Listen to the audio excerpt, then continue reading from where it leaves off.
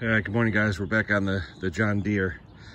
This is the axle I took out from the STX-38, the one that was bad, and you can see from the bushing that was in the axle, look at how that's all wallowed out. All right, the actual bolt from that axle broke off. Then the axle was free to pivot, and it just wore out this bushing. So I got a new axle, okay, from eBay, good price and all, under 100 bucks.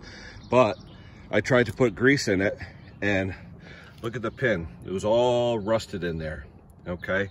So I ended up taking a socket that I had that was smaller than the diameter, and I'm punching it out. But I tried putting grease in there, and my grease gun blew apart. That's how much pressure there was, because it's all rusted in there. So I'm gonna knock this bushing out. I'm gonna clean it up. I'm gonna ream out the hole, get it nice and clean. Gonna put fresh grease in there, and then we're gonna put her back together. So remember, guys, if you're trying to grease something and it's not taking any, don't pump it too hard, because you'll blow your grease gun apart. Mine actually just blew apart in two pieces, ripped right, the threads just came right off. So I'm gonna clean this up, we'll get it together, and then we'll be back shortly. All right, talk to you soon, guys. Bye.